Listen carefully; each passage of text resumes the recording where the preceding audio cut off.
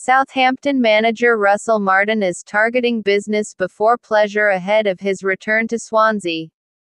Saints can break a club record dating back to 1921 by making it 21 games without defeat in all competitions. Martin returns on Saturday, having left to join Saints in the summer and beating the Swans 5-0 before Christmas. "It just happens to be this game.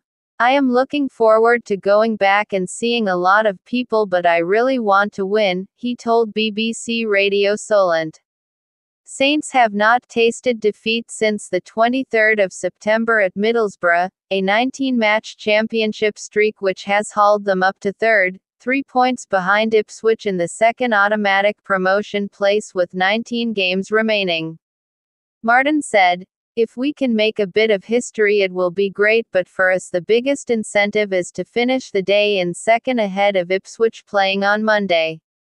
There is a lot at stake at this stage of the season.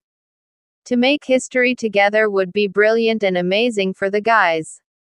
Martin has a lot of fondness for Williams.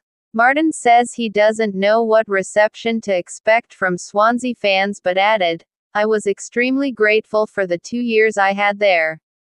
The reception I get I can't control, but I hope it is one that is similar to the feeling I have for the club, of warmth and gratitude for everything they gave me when I was there.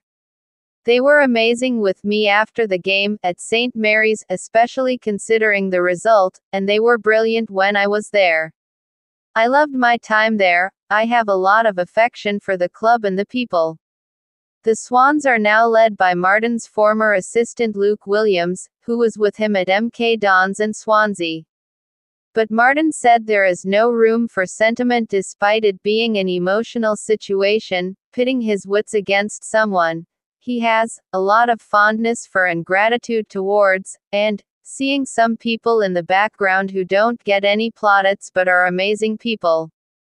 But ultimately we are on a fantastic run at a club I feel is growing and coming together all the time, he said. "I want to win.